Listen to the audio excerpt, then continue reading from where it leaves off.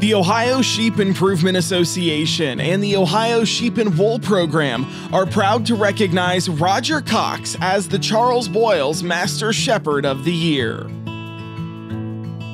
The award was started in 1987, and it was to honor people who are families that are involved in the sheep industry as leaders, as business people, and as shepherds that have done a good job of producing and managing sheep for a good number of years, either their whole life or got into it a little later after high school and stuff. So we've had a lot of different varieties, types of people that have gotten the Master Shepherd Award over the years, and this is the highest award that the sheep industry gives each year.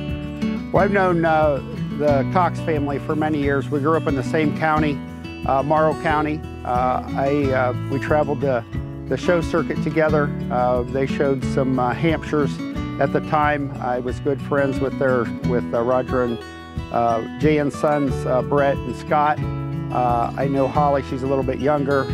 She's the one that kind of came, did the nomination, has worked with me through the process for the award. My family's raised sheep for all my life, and my dad raised sheep, and I guess our ancestors came from Scotland and Ireland, one thing and another, and supposedly they had sheep. And then my son Brett and my grandson Josh, they have Katahdins, and they got some pretty good sized flocks, and my daughter has a small flock of Katahdins. In his own sheep world, he's a shepherd that certainly is deserving of the Charles Boyles Master Shepherd Award. I've known Roger pretty much all my life. He's a great friend. I think you look at him, he's a good husband, good father, good grandfather. Back when they was had the purebred Hamps, they was really successful with them. They had a hog unit, fair to finish. He was done a great job with that, fed cattle, row cropped farm. Anytime you're ever up there, the livestock always looked immaculate. His crops always looked good. Probably just one of the all-around, just good old boys. Him and Jan do a great job together. I've known Roger for a long time. Goes clear back to high school days when I used to deliver feed out to their farm.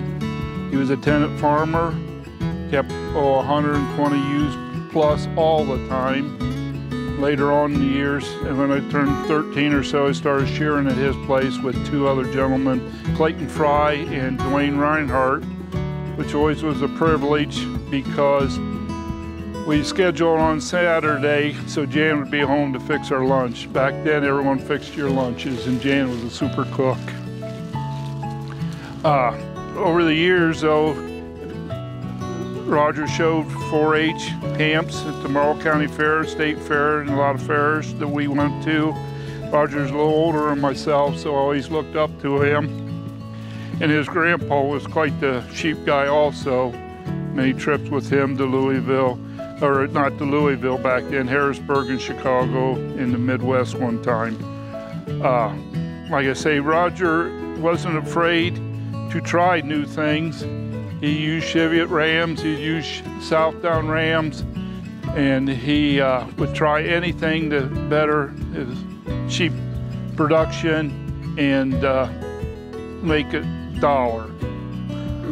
Yeah, my mother and dad bought me a registered Hampshire ewe and a pair of twin lambs back in 1958. And we had Hamps for a long time. We showed them when I was younger, and then as I got involved in farming, we kind of went from the registered sheep to more commercial sheep. And we've had those all this time. And then in '05, we bought our first flock of Katahdins, and we still had our other sheep, which were basically Suffolk and Dorset cross pretty much. And we kind of put them on trial a little bit to see if we was going to like them, how they were going to fit in, and as time went by, we really liked them. And so, you know, pretty much that's what we've done. We sell some breeding stock. It seems like there's quite a demand for ewe lambs right now and ram lambs, and so we're kind of into that, and that's kind of value added product for us over and above what the market brings us. And also, we do some terminal breeding at some terminal lambs just for market lambs. And so that's kind of value added also. I think they're definitely a role model in it.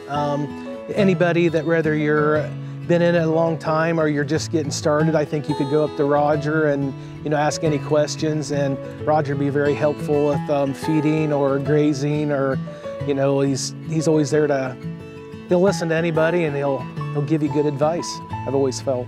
Well, I think one reason there's a lot of rotational and intensive grazing going on. They're adapted to forages, and they're kind of easy keepers. They're prolific.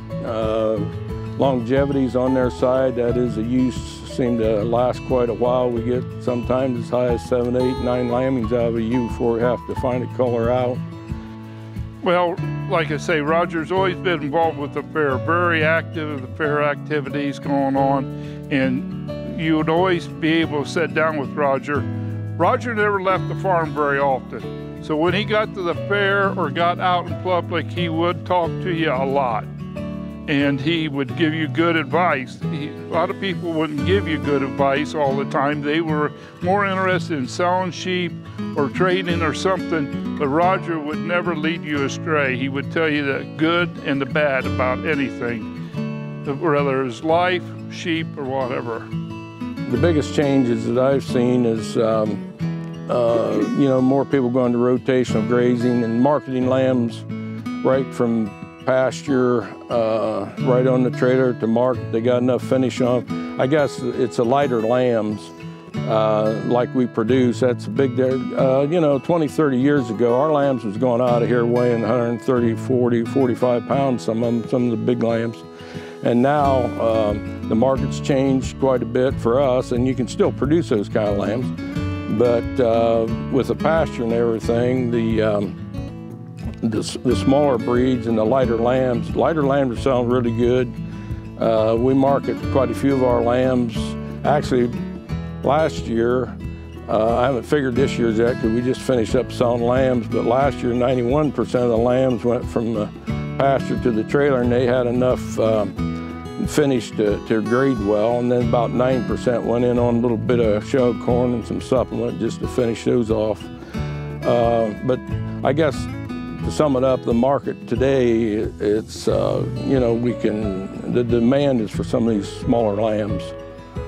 We've been so blessed. Jan and I, like a lot of other people, kind of started on the bottom rung, and we've been able to buy a couple farms and pay for them. We're just very blessed people. And I appreciate this country so much because we had an opportunity. You work hard, manage well, and things come together in America, and that's what I believe in, and I've had the privilege of living that.